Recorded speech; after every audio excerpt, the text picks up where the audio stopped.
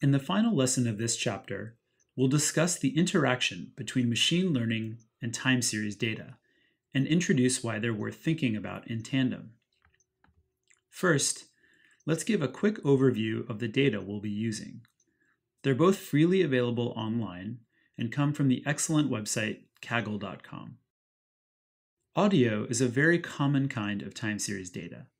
Audio tends to have a very high sampling frequency, often above 20,000 samples per second. Our first dataset is audio data recorded from the hearts of medical patients. A subset of these patients have heart abnormalities. Can we use only this heartbeat data to detect which subjects have abnormalities? Audio data is often stored in WAV files. We can list all of these files using the glob function. It lists files that match a given pattern. Each of these files contains the auditory data for one heartbeat session, as well as the sampling rate for that data. We'll use a library called Librosa to read in the audio dataset. Librosa has functions for extracting features, visualizations, and analysis for auditory data. We can import the data using the load function. The data is stored in audio, and the sampling frequency is stored in sfreq. Note that the sampling frequency here is 2205, which means there are 2,205 samples recorded per second. Using only the sampling frequency, we can infer the time point of each data point in our audio file relative to the start of the file.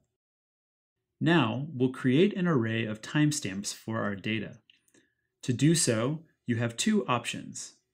The first is to generate a range of indices from 0 to the number of data points in your audio file. Divide each index by the sampling frequency, and you have a time point for each data point. The second option is to calculate the final time point of your audio data using a similar method. Then, use the linspace function to generate evenly spaced numbers between 0 and the final time point. In either case, you should have an array of numbers of the same length as your audio data.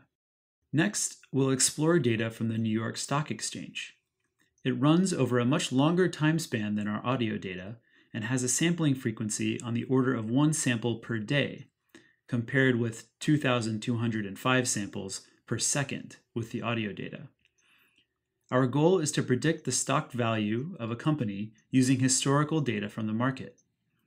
As we are predicting a continuous output value, this is a regression problem. Let's take a look at the raw data. Each row is a sample for a given day and company.